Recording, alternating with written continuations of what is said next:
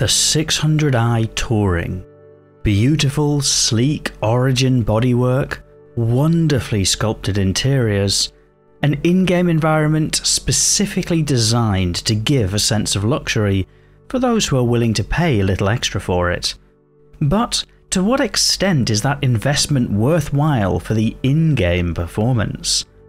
I'm Forrester, and in this video we'll explore the answer to that question by reviewing the currently flyable Origin 600i Touring, which is described on the Star Citizen website as a touring and exploration ship.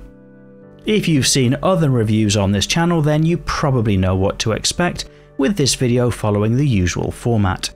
It's split into 5 sections, starting with a ship tour, assessing combat performance, reviewing handling and visibility, looking at the operating costs before finally summarising. As always, I've included timestamps in the video description in case you want to skip ahead. And if you're one of the many people watching who isn't yet subscribed to the channel, you might consider it so you can be notified of future Star Citizen videos as they go live.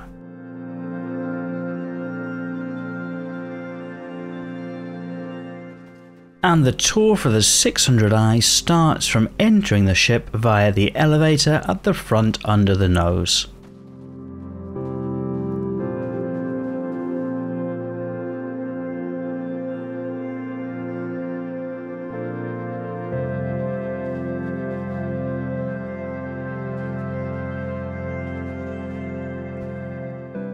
The options for this elevator are to go all the way up to the top deck or to head up to the lower deck. We'll start the tour from the lower deck. There's some nice Origin styling and decorations as you enter the ship, and moving to the front of the 600i, you're greeted with the master bedroom. There's a nice seated table and desk, a nice area to sit down and write a book and smoke a cigar, and a fantastic sleeping area with panoramic views out to the front of the ship. Hidden away on the starboard side next to a plant wall is the master bedroom bathroom.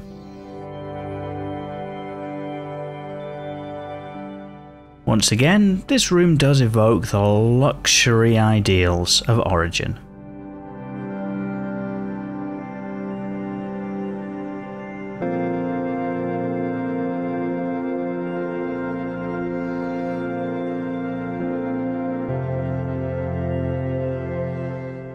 Moving further back through the lower deck, we enter into this common area. There's plenty of seating and a stairwell that leads to the upper deck. There are some plants in the wall, and there's also a viewing port to showcase whatever is below the 600i.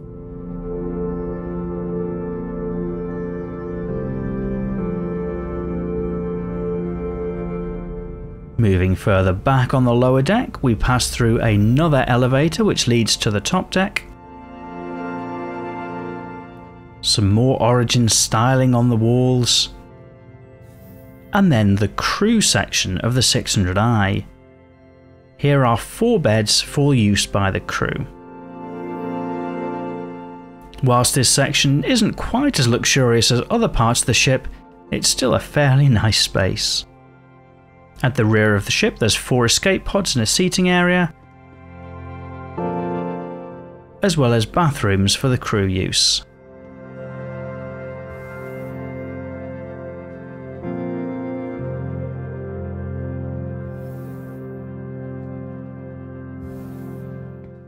Each of these bathrooms is pretty much identical.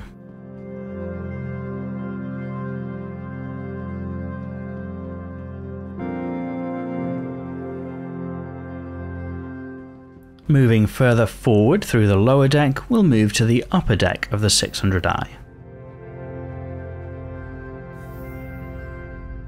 For this, we'll head up the nice stairwell, and we're in the top section here of this central area. Moving back through the ship, we pass the elevator, And there's a small room off to the side which holds a space for armory weapons, suits of armour and the like.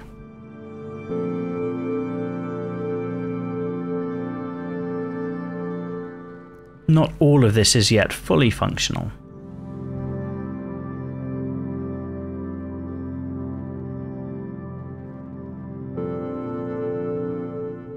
At the back of the top deck of the 600i is the bar area. Once again, there's some plentiful glass at the back that lets you enjoy whatever you're looking out to, as well as some glass that shows the deck below. There's a couple of seats at the bar, as well as a nice table and seating area to enjoy the view from the back of the ship.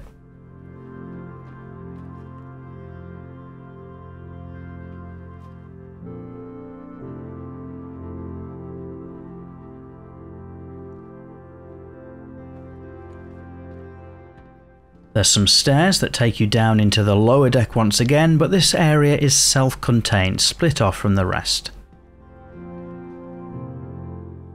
At the back there's a pool table, a couple of seats for watching a screen, and a kitchen and dining area.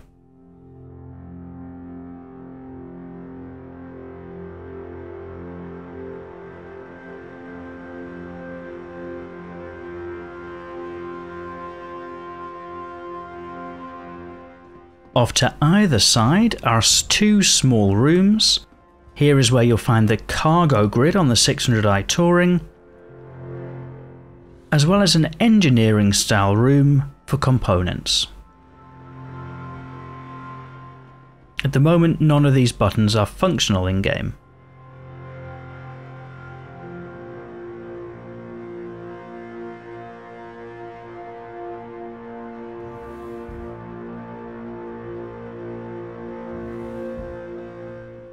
This setup is mirrored on the opposite side of the ship.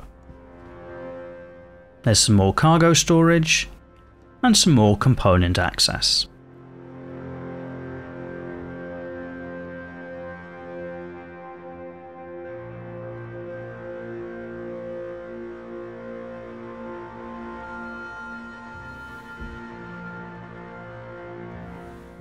Heading back up to the top deck, we'll move towards the front of the ship.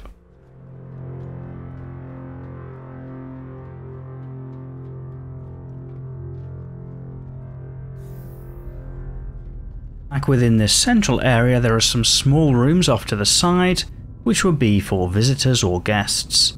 Whilst not quite as nice as the master suite, these are still very nice plush rooms.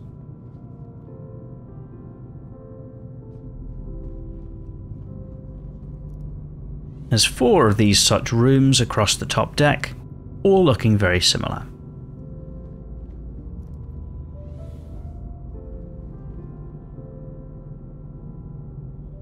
Then moving through to the front of the top deck, there are some escape pods opposite the elevator which leads to the lower deck or out of the ship, and then at the front is the bridge cockpit.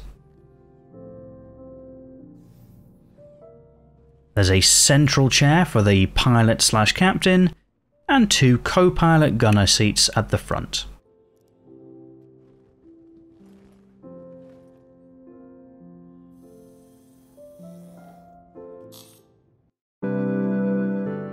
The pilot armament on the 600i is a trio of size 5 M7A laser cannons defaulting to fixed mounts.